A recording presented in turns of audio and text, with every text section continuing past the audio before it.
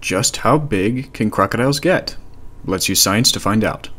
In this video we're playing hard and fast with the term crocodile, instead referring to all crocodiliforms. That includes alligators and caimans as well as multiple prehistoric crocodilomorphs, which we'll explore in a moment. Spoilers! When we say size, most of the time we're talking about mass rather than length, since mass measures how much matter the animal is made out of. For example, although an anaconda is considerably longer than an elephant, the elephant is larger because it has greater mass.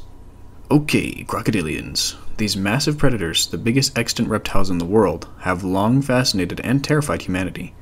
Their chilling hunting techniques, intelligence, dragon-like ferocity, and power are all exceptional, but the purpose of this video series is to find out how big animals can get. To begin, the largest living species of crocodile is Crocodylus purussaurus, or the saltwater crocodile. Its habitat extends from Australia to Southeast Asia and even the Indian coast, giving it a territory bigger than the Roman Empire. Incidentally, my favorite extant animal, salties have a bite force measuring more than 16,000 newtons. And they are huge. The biggest reliably measured salty, Lolong, measured 6.17 meters from head to tail and weighed 1,075 kilograms. To gain an understanding of how big that really is, it's equivalent to the combined weight of 9 Dwayne Johnsons. It's also more than twice the size of an average male polar bear. But if we want to really examine the limits of crocodile size, we need to jump past the dubiously measured croc that got away stories of today, and go straight for the prehistoric giants. There are quite a few ancient crocodiliforms that surpass the salty in size, but the traditional three-way competition for the biggest of all time is between Sarcosuchus imperator, Deinosuchus riograndensis, and Purussaurus brasiliensis. Sarcosuchus imperator, famous for its coverage by National Geographic, was an African super predator in the Cretaceous period. It resembled a modern gharial, which is why it's interesting that Sereno et al. 2001 used gharials and saltwater crocodiles to scale its size based on the skull length. Those methods arrived at the oft-quoted 12 meters and 8 tons we've all seen cited. However, Farlow et al. 2005 utilized femur-based estimates on a subadult. Their much lower estimate when scaled to an adult individual yields 3,215 kilograms. That may seem like a massive drop from Sereno's numbers, but O'Brien et al. 2019 provided a mass of 4,296 kilograms by eliminating the salties from the equation and just using the much more anatomically similar gharials. Its length was also reduced to 9.4 meters as a high estimate. But hey, 36 Dwayne Johnsons ain't bad. Deinosuchus riograndensis, essentially an American alligator in super soldier serum, was scaled by Farlow et al. 2005 to measure 10.6 meters long.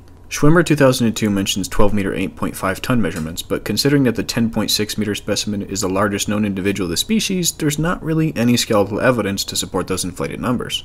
If we apply Schwimmer's mass estimates to a 10.6 individual, it ends up weighing 5.85 tons. That's considerably larger than Sarcosuchus, but still nowhere near the T-Rex sized monster commonly reported in the press. On the Dwayne Johnson scale, however, Deinosuchus brings in the hefty score of 49. Purussaurus brasiliensis, despite its cheesy smile, may be the most powerful predator of these three supercrocs, although it too suffers from some exaggerated numbers. In 2007, Jorge Moreno Bernal calculated a length of 10.3 meters and mass of 5.16 tons from a 1.4 meter skull.